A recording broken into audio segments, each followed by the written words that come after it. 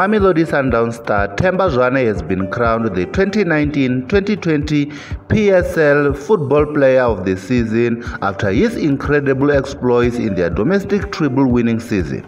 Welcome to Football Navigator, where you get all your latest sporting updates. Themba Zwane, who's 31 years, beat SAMIR NURKOVIC, Gaston Sirino and Peter Shalulile to the prestigious accolade, which also marks the first time he has won the award in his career. Having been nominated twice before, Zwane has finally earned the title as the best football player in South Africa's top flight for his 14 goals, 12 assists in 41 games across all competitions.